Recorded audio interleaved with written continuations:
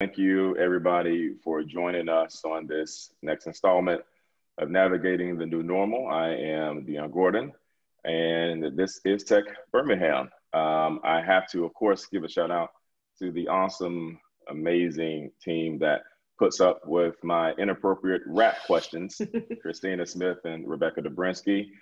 As you all know, they keep this ship running and they cover a multitude of my sins. I'm grateful for them. And we are grateful for you all as well for taking time to join us for this webinar. As you all have guessed, we have some rock stars who are going to deliver some pretty good insights around data. And before we get into that, though, I want to make sure that I do impress upon you all the importance of joining Tech Birmingham. I had the pleasure of talking to some individuals outside of the region and just going down the list of things that have taken place in our ecosystem over the past 3 to 4 years is actually quite remarkable. And you all are a part of that. And so we look at you all as a part of this community. And by being a member, you strengthen our voice as a community and allow us to really help Birmingham level up, especially as it relates to technology and innovation. So if you are not a member, I would love to have you all join. If your organization is not a member, please impress upon them the importance of that. And if you are a member, make sure you reach out to us as well. We have a lot that's going to be on the slate for 2021. And so we want to make sure that we're engaged with you all, that we are getting the feedback and the ideas and the insights that would really bring value to you personally as well as your organization. So, and as always, make sure you check out the YouTube channel. We post all of these shortly after the conclusion. And you can find that at youtube.com/techbham. And the website for membership and more is techbirmingham.com. Now that is out of the way, I have the pleasure of introducing our moderator. She obviously is no stranger to the Birmingham scene, whether that's innovation, technology, data, or otherwise. She is just a remarkable contributor to what it is we are doing around this region. She is a former Tech Birmingham board member. She is the co-founder of Think Data Solutions, and I'm sure you all are familiar with the work that she does around LinkedIn Learning as an instructor, as well as an instructor for Innovate Birmingham. So I am proud to call her a friend. And with that said, I will kick it over to you, Miss Invisibility, Robin Hunt. Thank you for that amazing introduction. So yeah, I'm Robin Hunt and a huge fan of Tech Birmingham, super huge fan of data, anything data. I love it and love to talk about it, love to share it, and love to teach people and educate people, and really love to build tools around it. So I am just a super fan. And today's conversation, they called me a moderator, but I really want it to be conversational with these guys. So I have Vinay Bhat here with Shipped. So Vinay, wave at everybody. And also Ben Podbielski. I did it again.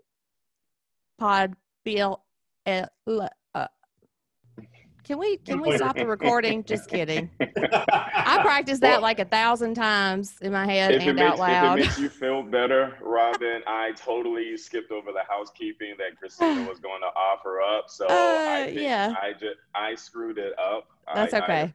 Yeah. That's okay. That's okay. Christina, do you want to cover housekeeping while I recover from butchering Ben P's name again? Sure. I will just let everyone know, remind everyone who has been with us. And if you're new, so this is going to be, Robin will be facilitating the discussion.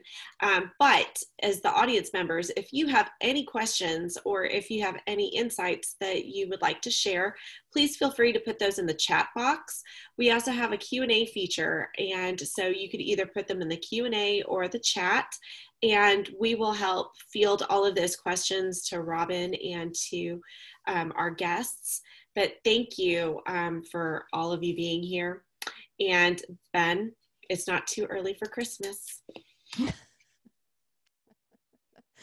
Okay, so back to me, and I'm not going to try again to say Ben's name. It's almost unfair. I see Ben all the time. He'll forgive me. So I have really 4 categories for our conversation, which is some personal data related questions for these guys, as well as questions around the organization level for them and other organizations that maybe they can make some suggestions for. And then also data questions around inspiring and aspiring data workers. So I think I just want to jump right into it. I know that for me, when anybody asks me to speak about data, one of the very first questions out of their mouth is, how do you define data? And it's super hard for me to field that question because like there's not a single catchy answer or phrase that really sums up the mass of which is data. I typically refer to it as the ocean. It's large. There's a lot of it. There's a lot in it, and there's still a lot undiscovered. So it's really hard to break it down. So I ask you guys, do you get the same type of question when people discover your data people? And how do you answer it with that catchy one sentence phrase? So Ben, what's your thoughts? Yeah, no, I think I have never had anyone ask me what I defined as data before, so that's going to be a new question for me. But I really look at it. I think most people think of data and they immediately go to Excel, they go to databases, and they need to look at it a bigger picture. It's really not. It encompasses those, but it's really as a captured observation. It is not necessarily saying one thing or another. It is just an observation. It is a point in time or a sets of point in time of information that has been captured via various sources or methods, and it is stored in a location that can be then leveraged for other use cases. I think the one thing that everyone thinks about is like, oh, well, the data says X, Y, and Z. And I think too often when you start to say the data says something, there's this whole idea of psychology where the correlation does not prove causation that we have to be very careful of. But I do think that, data, as much as we need to define it as a truth, it is just an observation, and data can be wrong. I do think, there are certain methods and, processes that are involved in the capturing process where data is not always the truth. It is just an observation that exists within that time period. And it is not the end all be all per se. Yeah. So when I was recording learning data analytics, I created a chapter called The Truths and covered there's a data truth, a business truth, and a statistics truth, so that we could start at the very beginning, people understanding that there are multiple truths, and sometimes they're not the overall truth of data. Vinay, how about you? I think Ben actually summed it up better than I would have myself, that it's an observation. And I think the idea that the data says something, I think we often hear, let the data speak for itself, but the observations by themselves don't typically do that. I feel like we think about there's like a hierarchy of like there's data, which are observations, there's actual information, which layers on some context. Then we start connecting those bits of information, we have insights and so on. And so I think Ben was spot on. I can't really ramble on too much more about what he said. So that leads me into this. So again, as we were talking earlier before we went in here, I started my career when people were still trying to figure out how to put servers in their closets with enough air conditioning. So I've been around for a while. I was doing things that are considered data best practices before they had names. And so as I've grown in my career and in age, I've started noticing buzzwords. And when I hear the buzzwords, and then when I hear people use them, it almost makes me want to throw up in my mouth a little bit. So I wanted to ask you, what are the buzzwords for you that when you hear them, you're like, it just kind of gives you a kind of feeling? But now, how about we start with you on this one? I think the one that bugs me the most is big data. It's pretty much impossible to define. And anybody who asks you or who tries to offer a definition, they typically start with like this idea of, well, it's high volume. There's a lot of it, but then there's also a variety of it. And then it's also coming at you quickly. And I'm like, okay, so like this is I'll recognize it if I see it kind of issue. So I think the rise of quote unquote big data, most of us as analysts or and so on, like we're not necessarily downloading terabytes and terabytes of data for our own analysis. A company may collect that much, but it doesn't mean that it all has to fit in our computer.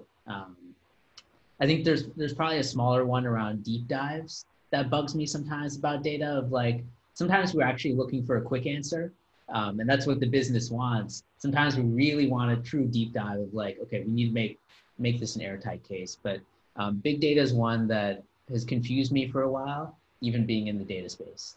Yeah, I love that. How about you, Ben? I'm definitely going to agree with Vinay. I think big data is a big one.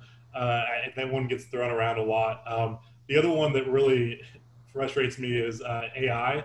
I think everyone slaps artificial intelligence or machine learning on everything. Just because you have an algorithm doesn't mean it's a machine learning algorithm or it's artificial intelligence.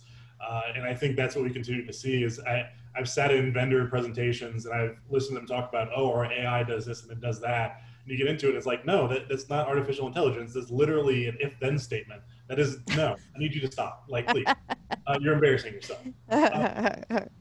That's tough. And I think that's actually the joke. Like in Silicon Valley, the if-then equals AI is like, it's what actually a lot of people say. It's, I feel like every startup is talking about how they're layering on AI in their solution. I'm like, I'm not so sure about that. Yes. If I'm a salesperson for technology and then I do my due diligence and understand you two are coming in, that has to probably be a super intimidating thing for those guys, especially when they're going to use those buzzwords as part of their pitch and have really no clue. I mean, even to any level of what they're talking about. That's funny. Again, makes the case for data literacy at all levels. So I can remember the first moment that I was seeing data differently than other people, because I just could look at these systems that were so different from each other. They were not stored together. Their outputs were completely different. And I could just look at it and understand how to tie it together. And then I had to learn how to communicate it back where they would believe me when I said it, right? And so being and us talking about this, I see that you had sort of a shared experience there. So do you remember what it was like to realize you were a little bit different than the people you were talking to or working with? I think the one story that comes to mind was we had a system at Protective called CKE, which is our precursor to our enterprise data warehouse. And as we had this giant initiative coming in that was really going to start to be the first one to really leverage the EDW, we had to figure out, all right, what's the data quality in here? And no one up until that point had done any type of quality analysis. And so I got tasked with it, and they said, hey, do you mind taking a look? And I was like, yeah, sure, of course not. And I remember sitting down, looking through every one of the tables that exist in the EDW, as well as all the landing tables from all the source systems, and it making sense. You sit there, and I talked to all these people who have looked at it. We had contractors coming in, and all these tons of people who had worked on it, and no one had any clue really how a lot of it worked. We had definitely a group that did, but a lot of people looked at it and were just confused. And I remember just sitting there, and like the puzzle pieces fit. Like everything just matched up. I understood how the MDM process worked. I understood how that was integrated. And, because of that, like performing a data quality analysis, which ended up kind of laying the precursor to a lot of their automated deployment testing now, it was a natural fit for me. But it was definitely interesting when you're sitting there, I hold this huge binder with all the data quality analysis results and talking through it and explaining how it works and seeing blank faces on people's face. And it's like, oh, okay, so this is not normal. Okay, good to know. Yeah. This is not what most people understand. Okay. That's funny. Vinay, how about you? I think for me, it's I recognize Ben's story from like a data engineering, data warehousing space. It's like, it's hard to keep all that in sort of a mental model. And that's actually a pretty rare skill, I would say. I think for me specifically, it's partly being within data, but sometimes asking for either more data or to caution against, hey, I know this is what these results were, but basically it's equivalent of like your mileage may vary. And I see this sometimes when we run a lot of tests and we have a short-term result, but potentially with long-term implications. And our nature is like, I think a lot of our companies probably talk about being data-driven, data-focused in some way, and we see, oh, hey, like the test was better, let's roll it out. But then sometimes some things like retention or engagement, they take longer to play out than what the business is willing to tolerate for the test. And so one of the interesting things I think is sometimes I'm in the data world, like knee deep, obviously, but at the same time, sometimes I'm like, hey, like, let's use our intuition sometimes in addition to the data, which I think the data science group, at least at CHIP, seems to appreciate. But sometimes it's the first look is like, you're the data guy. Like the data shows that p-value was, less than 0.05. So like, we're good to go. And it's like, well, like, let's think about this. Yeah, that's fascinating. Sometimes, so my family, because I've been an entrepreneur for a decade, and my family will ask me, well, what is it that you do? And I'm just like, I just say computers, just do computers, because it's hard enough to describe it to people that you're engaged with, right? And that blank face is when I'm looking for that blank face. I've finally learned to look for the blank face because that tells me I got to dial it back just a little bit, right? So I can get across what I'm trying to get across. I also found in my own career too that it's as much about the data we have as the data we don't have. And I was able to start interpreting like, okay, well, yeah, I see this, but I don't see this. Where is this? And if it didn't exist, we had to figure out either a mathematical way to create it or we had to start capturing it. So awesome. All right, let's talk a little bit about data at your organizations, because I mean, Protective is over 100 years old. So, there's a lot of processes that have, been in place for a really long time. And again, before computers were ever at anybody's desks. So it's a different organism than a company like Shipped, which how old is Shipped at this point, Vinay? I think we're officially about 6 years old and about 5.5 years of grocery deliveries. Yeah. So this is one of the reasons why I wanted to have this conversation, because I think, the idea that people interpret data differently because of the age of their company, the size of their company, all of those things. It's really, I think we're more together than what people would think we are. So I really love the fact that you guys were willing to come have this conversation. So I want to ask both of you to talk about some of the misconceptions that you face internally at your organizations. And I don't really care who goes first on this. I mean, there's a ton of misconceptions around data. So we face them in every company, right? So yeah, talk to me about the misconceptions you guys face. I don't mind starting. I think one of the big things is that, being a 113-year-old company, I think obviously, as you mentioned, we were founded and essentially as a data organization before data was digital. I mean, if you really want to think about it, looking at life insurance and annuities and any type of insurance space, what we're doing is essentially predicting that an event is going to occur. And so you go back to 1907 when we were founded in Birmingham, and we were doing that on pens and paper, probably pencils and paper back then. Maybe even quill, who knows? But like that was something that we were founded on as an organization. So you think with 113 years worth of data that obviously we'd get pretty good at utilizing it to some extent, yes, but also a lot of the data is not usable. You go back to a certain time period and you either have issues with the data capturing methods, you have issues with bias that existed in who our customer base was back then. You look back at the 40s and 50s, and honestly, that customer is drastically different from the customer we have today. Even though that customer that we sold back in the 40s and 50s may still be a customer today. But it's a very unique situation with data because it is such a long tail industry. It's kind of drastically different. We're literally trying to predict an event that's going to occur 60, 70 years from now. And our window of plus minus maybe a year or two is kind of what the goal is. Versus you look at someone like Shipped, and I could definitely talk about this, where it's like your prediction is probably almost on an hourly or daily basis. And so like it's a whole different animal, even though we're both utilizing data and we're both trying to understand how to interpret that data that we have, and we both have massive amounts. It's a different use case and a different problem set that we have. I do think the time scale is obviously a big thing for us in a lot of ways. But yeah, it's definitely, it's interesting because, you know, like I said, 113 years old, millions of customers, but you know, you still can't use everything that you think you'd be able to use. Absolutely. One of the things that Vinay said in his conversations up to this point was the misconception of count, which, you know, you may have changed my life on that one. That was a good one. I'm probably going to use it and steal it from you because it was so good. It's really a profound thought. So if I could maybe take you down that direction of talking about the count, I just think that was just really awesome insight.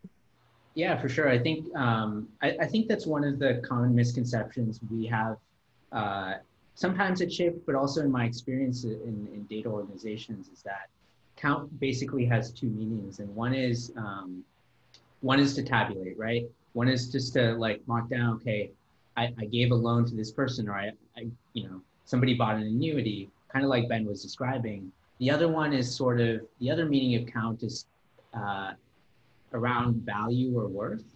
And so one of the challenges I think we have is as we grow as companies, as we evolve as companies, we really need to measure what matters and basically what counts. And I think one of the challenges that I've seen is that, okay, let's measure everything. Let's count everything, and then we'll be able to make a perfect decision. But not everything has, not all these observations, basically, as Ben was describing earlier, they're not all equally important or equally valuable on a go forward basis. And I think that's something that we have to really sort of, especially with our business partners, drive home that, hey, if we want to measure something new, we really have to start thinking about it fresh. Kind of like you said, Robin, we either need to infer what happened here, or we're going to have to instrument something new to track it. But then also we need to be really diligent about measuring what matters as we go along, because the same things that Shift measured when I started in 2016, like some of those things are not that important.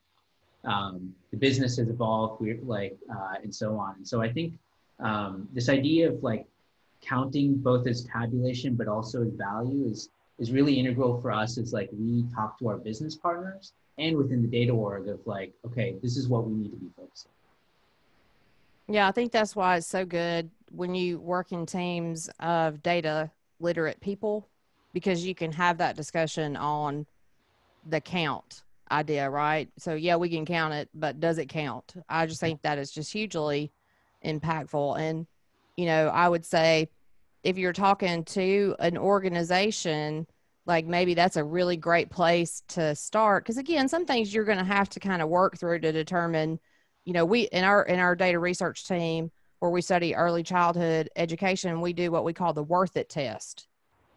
So we'll do a sample study to determine if it's worth it or not to pursue it before we invest a lot of time and effort and right standards around it. So yeah, how many people in your organizations are actually, you know, utilizing data? Basically 100%. I think obviously like data and finance are using data all the time. Marketing is using it to figure out what campaigns should we be running, how should we target people. The product team is using it from sometimes quantitative, sometimes qualitative data to figure out, okay, here's user research, here are surveys about what people are looking for, what kind of experience they're having. And even our X team, which is our experience team that interacts with members and shoppers who might be running into challenges, they can call, chat, and so on. Our X team is using data all the time. They pull up a member's profile and they understand, oh, you know, like Bob has placed 100 orders over time. Like basically his value to Shift is pretty high. We really need to take care of him on this one. Or a shopper is struggling figuring out how to, I don't know, check out with like a random weight item. There's things that our X team has in our admin portal to manage that, but all of them have to, up and down the board, we're all dealing with data all the time. We're making decisions with data, or we're reading data and results off of sort of a dashboard or portal to be able to inform those decisions. So I think it's across the board. Awesome. Yeah. Ben, how about at Protective? Like what's the data usage there? Yeah, no, I see the exact same thing. It's everywhere from, you know, customer service, maintenance, all the way up to, you know, C-levels. I think there's not a single person in the organization that's not using it to some extent. I think actually to give a little plug for, you know, IB here, I think one of the things that's always interesting for me to see is, candidates coming out of Innovate Birmingham's data analytics class, the jobs that they place in are just as diverse as what we're talking about here. And I think that's actually, a prime example is you look and they're in anything from a data analyst job to, a QA job to all these different jobs. So they're coming out and taking jobs all across organizations. And so I think that's a prime example of, recent graduates who are showing that, hey, data is not just, data science. It's not just IT. It's not just where you typically think about it. It is every aspect of the organization. Yeah, I love being a partner to Innovate Birmingham and developing that curriculum. And one thing I can say is the students who really dig into that, they come out being extremely data literate. And we also are able to gauge their aptitude and determine like which areas should they go down, right? Like you can pick up someone who maybe has an interest and should be pursuing data engineering. Like you can see those things out of that boot camp. And yeah, I'm pretty proud of where they're going to. And I always tell them, hey, it's not your first job out of this boot camp. It's your second job where it really starts to make a difference. But yeah, we're pretty proud of the product we create there. And the students really, if they dig in, it really can be a life-changing thing for them. So yeah, thanks for that shout out. Innovate Birmingham, keep going. It's fun to build that curriculum and watch it evolve and change and tweak. And then of course we get down into the skill sets, right? Like you have to have some baseline skills to figure out. SQL is usually a good identifier, like when we get to the SQL stuff, right? Okay, so let's talk about other organizations. Thanks for sharing your thoughts on your organizations. But if you could advise every organization on earth to invest in data literacy, would you, and what outcomes do you think you would see for those organizations? I do think that it should be something every organization strives for. There's a MIT professor by the name of Eric von Hippel who's wrote a series of books about innovation. And his big concept in a number of his books is the idea behind user innovation. It's the fact that a user is closer to a problem and is better able to define a solution for that problem. And I think that's what you see with a lot of employees is you increase their data literacy, they're able to better understand what exists around them and how to better define solutions around that. I think that's why you're seeing kind of a recent surge in the idea behind of a citizen data scientist is the term that we're seeing utilized a lot lately, where organizations are really developing internal platforms to allow their employees who aren't typically considered high data skill people to go out there and start to leverage data for their own uses. And I think that's where you start to see the benefit for it as more and more people are exposed to more and more data and they start to understand how it exists in the organization, what that means, and how to use it for their jobs. Because those are the people that are going to understand how data can be leveraged better than anyone else.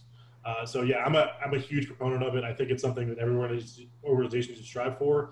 I think, shout out for this month being Data Literacy Month. I think that should be worth mentioning as well. And hopefully everyone takes advantage of it. Yeah, I agree. Vinay, what's your thoughts on the investment in data literacy? Yeah, I mean, I think that's a slam dunk for sure. I think, like same with Ben, that it's 100% of our company using data. And like, not everybody can have a data analyst follow them around to every meeting and decision. One of the principles of the data science team at Shift is really around self-service. And so we will surface insights, we will share those out, but we also want to be able to, allow our team members across the company to interact with data in Tableau, for example, or interact in some of our tools. One of the things I think that, and I say data literacy is important, we probably didn't focus on it as much at Shift until actually this year. And so we started actually specifically a data learning and library program. We're walking through a lot of stuff in Tableau, how to not only read like dashboards and read charts, but also how to use, especially the self-service aspects, to answer questions that people have in certain departments. That way they can become better at sort of interrogating what's happened, but also making decisions as a result. Absolutely. So both of you just singing my song. I think that probably what happened for me in my career, I was so fortunate for all the decisions that I didn't know I was making. but because I was surrounded by technical people who would eventually grow up and be in IT departments, but I was dealing daily with the end user. And they were coming at that time because, you know, these tools, I'm afraid to say, are fairly new at that point in time, and they needed to learn things about them. But it was understanding not just the skill, but I figured out pretty quickly I was teaching them the application of it, right? So they could learn how to do it, but then I could teach them how to apply it. And again, they would bring me their problems. Like, they weren't showing up to training because somebody required them to be there most of the time. They were coming because they were struggling. And, you know, frankly, not every single problem that a department or an end user is going to face in the back office is going to get $100,000 software development budget to automate it. Like, they have to be able to self-serve, like you said. So I've been fortunate to be able to support end users at that level, but I was able to talk to IT guys, right? And I remember early on, like, the IT department was like, nobody got to IT. The only way to IT was a help desk ticket. Yep. But I was like, I can't do this job without IT. I have to have IT support. So I knew, and I used to joke, I'd be like, one day all of the end users are going to be technical people. And I feel like we're seeing some of that now. Of course, it's 2 decades later, but whatever, it's happening again. I love it. And I think there's a lot of need for data literacy. If you could share, like, one of your organizational best practices with everybody, what would you say is one of your best practices? So I think the main thing I would call out is how we surface insights to the broader group. So the way that Shift is organized internally is we have like a marketing analytics team, we have a operations analytics team, and it's very easy then for some of those findings and insights to be siloed, right? They're partnering with their department. So what we try and do is bubble those up a level. So at the data science manager level, whether it's analytics manager or machine learning or whatnot, we try and collaborate at that level and then share out to actually the entire company. So we do these monthly insight reports where we try and bubble up the biggest findings, some of the key experiments and results. So that way, hey, we ran this test, it worked. Here's why we think it worked. We ran this other test, it didn't actually move the needle. Here's why we didn't do it, or here's why we think it didn't work out. And in that way, we try and take what frankly was actually probably a little bit more siloed earlier at Shift and try and bubble that up. Because I mean, I can only imagine how big Ben's company is at this point, but Shift has grown a lot from, I think when I joined, there were about 80 people and now we're over 1,200. It's way harder to share information amongst 1,200 people than when, hey, we could all just like do a company all hands basically every week. Yeah. Yeah, well, we're at 3,500, so you've got a little bit to go. But I do think that as you get bigger, and it's one of the things that actually comes to my mind, because I'm definitely going to wave the corporate flag here a little bit more than the startup flag, is the idea of governance. You know, I think what we've seen is you get a large corporation that marketing is going to have their own definition of a sale. Sales is going to have their own definition of a sale. You know, our distribution is going to have their own definition of a sale. IT is going to have their own definition of a sale. Suddenly you're dealing with 7 different people who all have their own definitions, and they're wondering why their numbers don't match up. Right. So, amen. Well, congrats. You're all working in giant silos, so it's not going to work this way. So I do think that one of the things that, you know, it's something that we've been definitely focusing on here at Protective is creating that idea of data governance. The idea where this is what this term means in the process, with the entire business process. A sale is defined as X, Y, and Z. You know, we define a commission as X, Y, and Z. We define this event as this, this, and this. Here's what it means in this admin system. Unfortunately, we've got like 30 of the admin systems, so here are the other 29 of those. And that's the thing that we've got to define out, but we've got to set that standard as an organization so that when we do our reporting, everyone is on the exact same page about what that reporting is and what it means. Because otherwise you just end up with a whole mess of stuff that's happening and no one has any real clue. Yeah.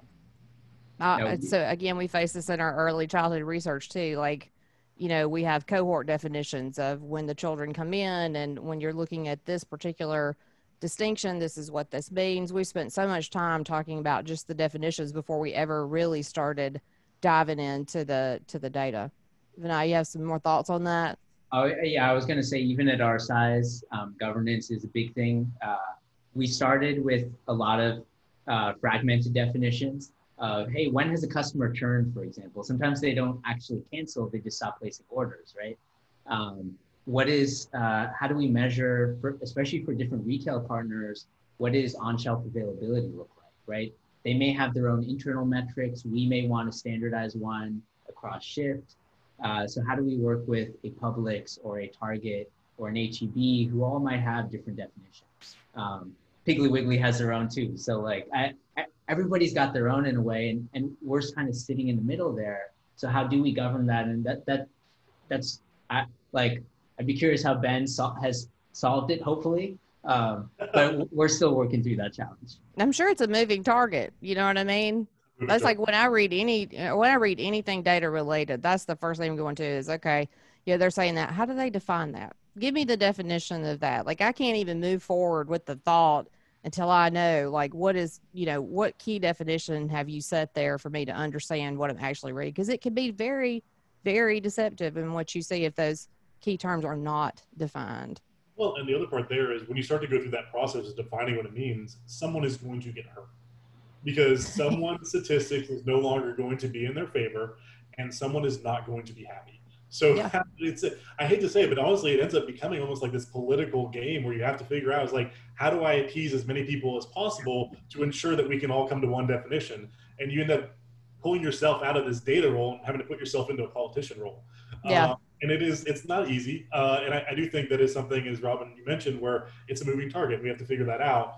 But I do think that, the organization has kind of figured it out. It's like, hey, if we define this all in the same thing, then you don't need 17 people all trying to do one report because you're manually pulling everything together. Suddenly we can work on this a lot easier. And those people can be working on things that are a lot more important than figuring out one number. And so I think that's kind of the benefit you have to kind of pose to them is like, yes, I understand this first quarter may suck. It'll get better, I promise. Like, you'll see it kind of even out. But it's definitely it's not a fun process by any means. Yeah.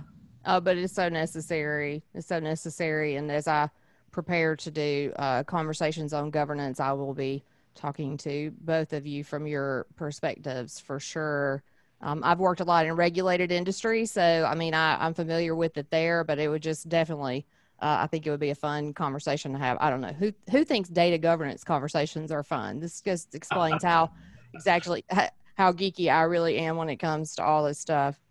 So we're getting close to the end of time, and I want to take us into, again, the aspiring data workers. I like to call them data workers. I think data analyst means one thing, but data worker is a little bit more broad. And I thought, again, it was very fascinating. You have totally different perspectives from your organizations and your experiences, but both of you, when I asked you about, the gap in skills, you both basically said in different words the exact same thing.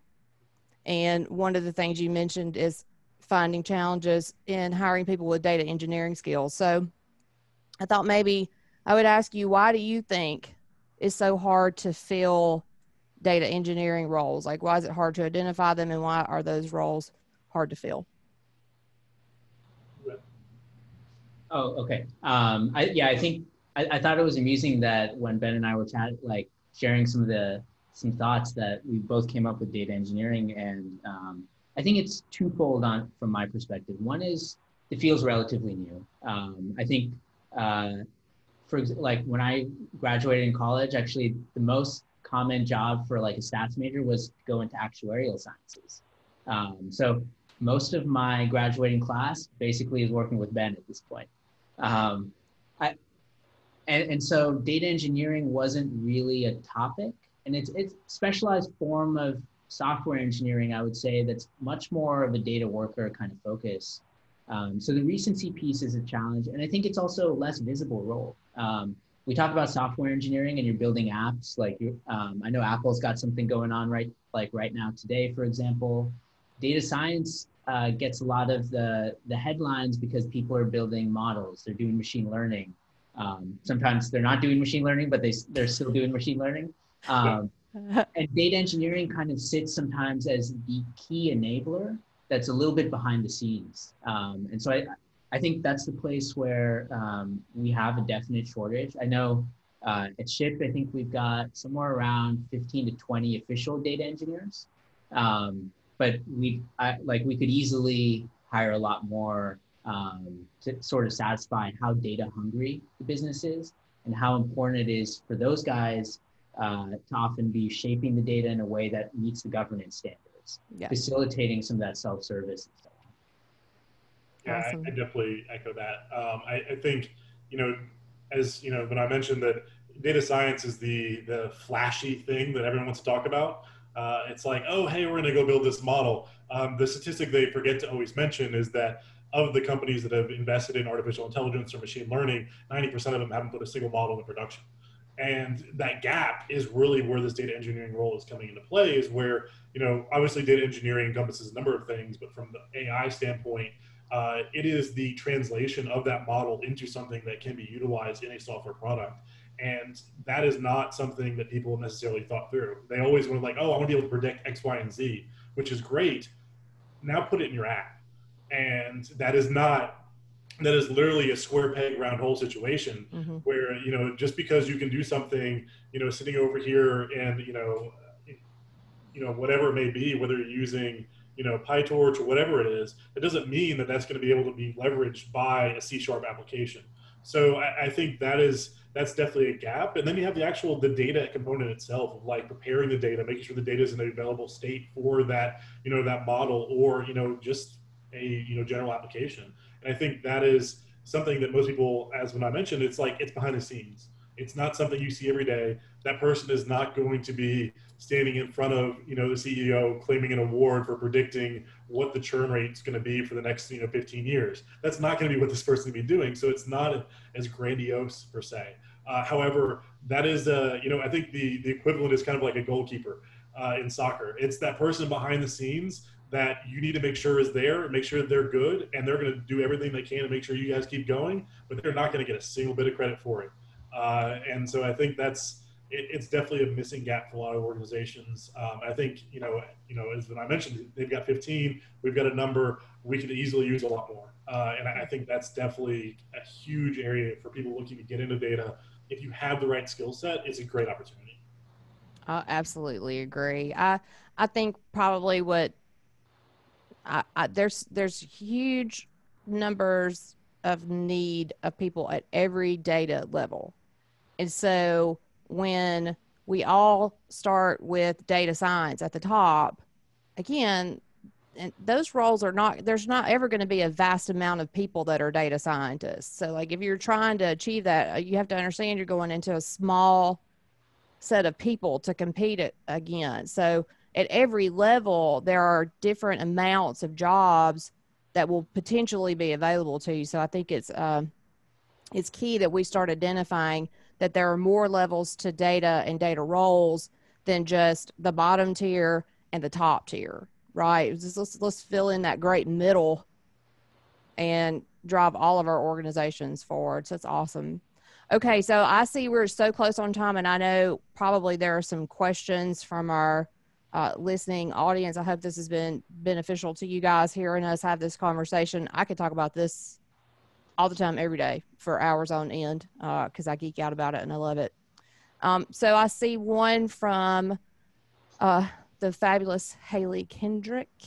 What tips do you have for early stage companies to build data focused, data literate from the start?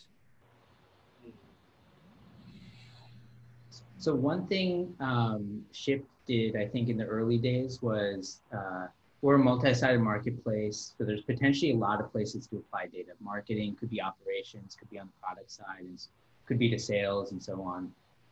We chose the first application of data to be primarily actually in the operations side. And we thought about, we chose that in a way because our promise is basically the customer will get you what you want when you want it.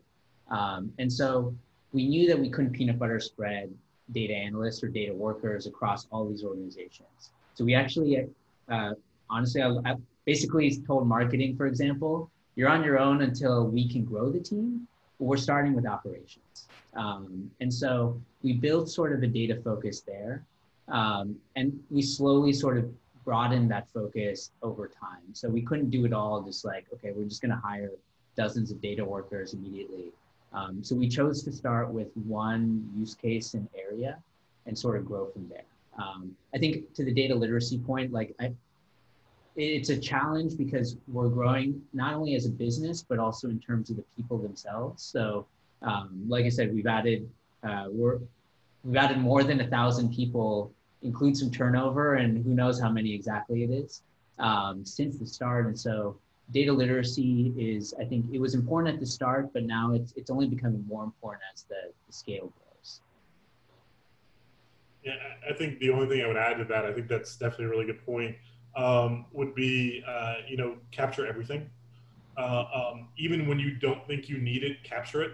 I think as you look at an organization, just because, you don't think, today I'm only focused on X, Y, and Z. If you have an opportunity when you're starting the organization to capture, anything that's out there, do it. Take advantage of, the green field that exists. You're not dealing with tech debt. You're not dealing with anything like that. Just open it wide, see how much data you can get, because the more the merrier, even if short term you're not utilizing it. Long term, you'll end up benefiting off of it. Yeah. And I would also say, in addition to that, to your capture it, like be sure you capture it. Don't get so bent out of shape how you capture it at the beginning. Just get it captured, because data people don't care what it looks like when you hand it off to them. Well, right? They care about the quality of it. So like try to use quality methods to capture it. But again, sometimes I think, that capture process can be overwhelming for companies, right? Because then they don't capture it with what? You know what I mean? Is what's the best way to capture it? So I think, figure out what your constraints are, figure out what your budget is, and just capture it with the best quality control you can. And then knowing that true data people don't care. Like you could, as long as you've got a good quality set, we can figure out how to make it do something. I mean, that's my opinion. I don't know. Ben's smiling at me because either he agrees or he thinks I'm nuts. I don't know which one it is. All of us data people, you say that we'll handle it, but like, come to us clean. Like, make that data clean, please. Like, I'm begging you. Like, it makes our life so much easier. That's where the data literacy component comes in, right? Make it clean. Yes, make it clean. Absolutely. I think the quality is the key part there. And I know so Shift started, there were a few data scientists on the team when I started at Shift. And they had worked with the engineering team to instrument some of our mobile apps just to capture data sometimes, even though to Ben's point, we weren't using it. And certainly the format of that data actually has changed since the early years. But at least when we were going to go back to build some models, we did have some data all of a sudden available to us that otherwise we would have had to wait months to capture. I think I would say though that probably a lot of the team, they would love to see cleaner data always produced. But that's where we're always working with our partners to sort of enable better and cleaner collection. Seth Michael just posted in the chat, never expect clean data, Robin Hunt 2019. That's what I tell all the up and coming aspiring data. Like they're going to hand you stuff you don't know what it's going to look like. It's just, you're going to be cleaning it, right? So yeah, thanks for that, Seth, for sure. I think in a number of big companies I've seen, either colleagues or friends, often they end up throwing out a lot of data for certain analysis because nobody's got this perfect.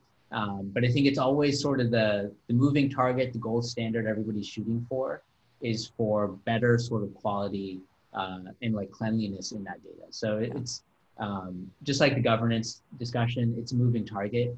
And it's, I think, don't let the fact that it's a moving target dissuade you from trying to wrangle it in some way. It's always going to be a moving target. It's never stopped being a moving. Like, again, remember when I said we used to be trying to figure out how to build servers in our closets, right? It's never, technology just never stops. It's going to constantly grow. And data literacy, the definition of it's going to change and evolve over time as we build a more data literate workforce. We're going to continue to evolve that definition. I really, truly appreciate you guys being so candid and having this conversation. And I think it was fun for me. I don't know how everybody else felt, so I feel good about it. something actionable for all of the organizations and people. Of course, you've heard us talk about data literacy to the point you don't want to hear me say it ever again, but don't worry, I'll be saying it a lot.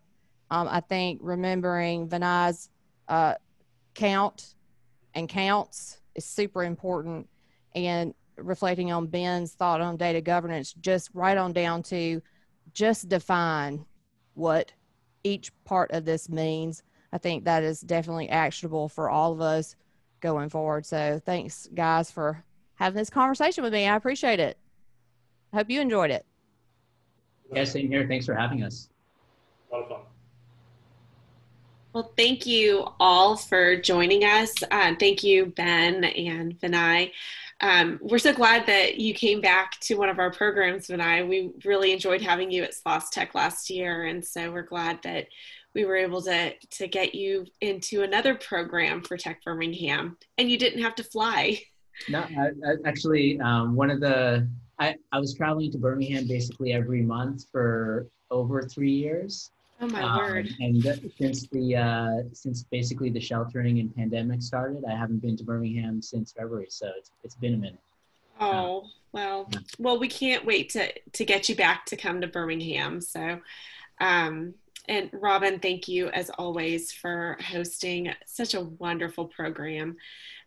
So thank you, everybody. Dion, would you like to send us off with some parting words or a pleasant little wrap? Yes, I don't know how I top peanut butter spread. I was not expecting that, so I will keep my remarks brief to honor that. But no, again, thank you all. Vinay, Robin, Ben, I really appreciate the time and just what you all do for the community. Thanks so much. Thank you to our attendees. I think this is a good opportunity also to remind everybody that it is Data Literacy Month, and also to lift up the BHAM Knows Data initiative. We've actually partnered with Think Data Solutions, VBA, and Quant Hub on that. So long story short, the effort is to make sure that Birmingham is leading the way in terms of data literacy, and that we're doing everything that we can to make sure we are a data literate community. So please check out bhamknowsdata.com. Again, final reminder, these videos are posted along with all others on our YouTube channel, youtube.com/techbham. And with that said, thank you again and have a great day.